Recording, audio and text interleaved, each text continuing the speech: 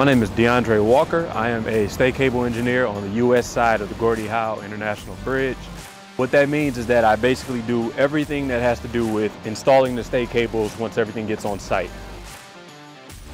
The stay cables are important for the Gordie Howe International Bridge because the stay cables are what's holding up all the weight of the bridge. Whether it's going to be a bunch of trucks or cars going across, the stay cables are what delivers that load to the tower, ultimately down to the foundation, keeping everything stable and safe.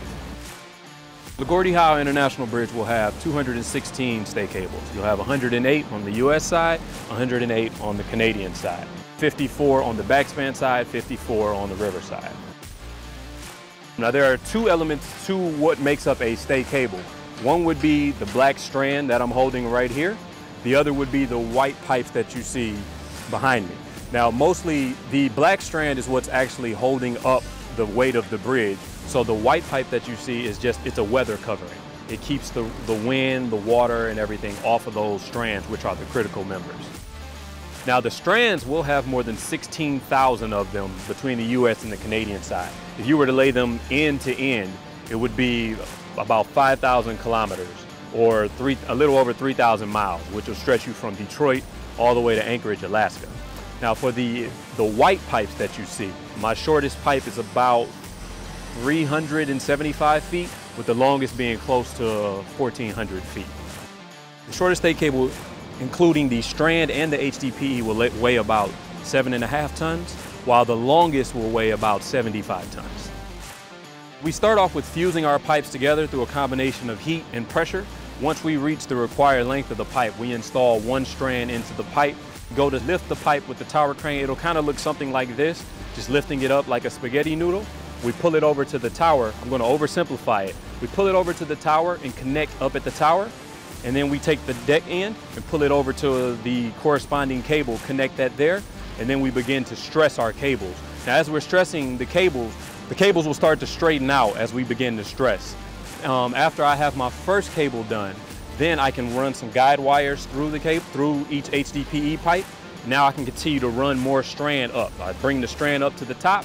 It follows the same process. We connect it up at the top, connect it at the bottom, stress the cable, and keep continuing, whether it's 38 strands or 122, that range, and just continue to run strands up through the cable like that. Up in the tower and down at the deck, we have these enormous anchorages. What happens is that we run the stay cable strand through the anchors, and we have these wedges that bite into the strand and hold the strand in place. So we connect it up at the top, set the wedge, bite into the strand, hold it up at the top, do the same thing down at the bottom, bite into the strand, and we're holding it, and then we continue to stress the cable like that.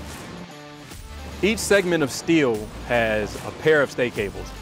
We start with installing the cables on the river side. As soon as those cables are done, we move forward and let the guys set more steel. Then while they're setting their steel for the next segment, we jump to the backspan side, pull the next set of cables, and just continue to go back and forth, swapping with the steel team. All the steel used in the stay cables are from the United States. Everything is manufactured here. The anchors come from Cleveland, while the strands come from Tennessee. So while designing the bridge, one of the ways that was chosen to keep the ice from forming on the cables was to weld rings around the cables. Every foot, these cables have rings on it. That doesn't allow the ice to even form. It breaks up the water and allows it to just drip off instead of forming these large ice chunks that could cause harm to the public. The main difference between the stay cable bridge and the suspension bridge is the way that the cables are attached from the deck to the tower. With the suspension bridge, when you look at them, you'll see a load-bearing cable going between the two towers and then cables shooting off to the side to an anchor pier that anchors it in. From those load-bearing cables, you have more cables that come down that are actually responsible for holding up the bridge deck. Now, so you kind of have like a middleman, a middle cable going from the bridge deck to the load-bearing cable. Now on the stay cable bridge, the cables are directly connected to the bridge deck, to the tower. The main advantage of the stay cable bridge is that it allows you to make longer spans. That was important here because it allowed us to keep our towers out of the water. I feel very proud. Every day that I leave the office, I look back at the tower and look at the bridge and I feel like, okay, I did something today, you know? I've been here 2.5 years, a little over 2.5 years, from back when the tower was about 110 feet off the ground.